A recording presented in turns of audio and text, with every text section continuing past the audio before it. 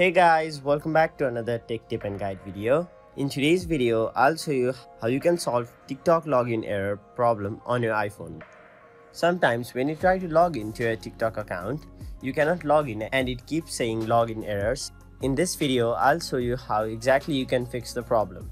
So there are many reasons why this problem may occur. The first one is if your app is not up to date. So to solve it, go to your app store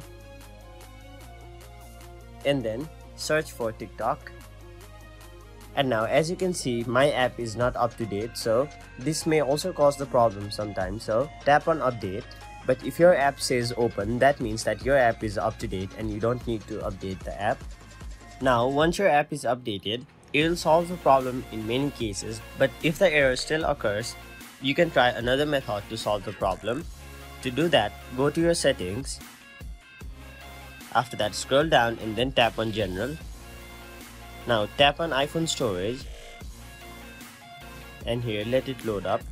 Now once it's loaded, scroll down and then tap on the TikTok app. Here tap on the option offload app and then confirm it.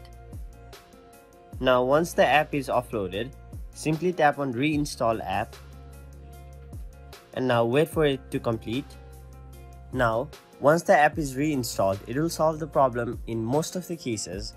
Now try logging into your TikTok account. If you still can't log in, try restarting your iPhone and again try to log in.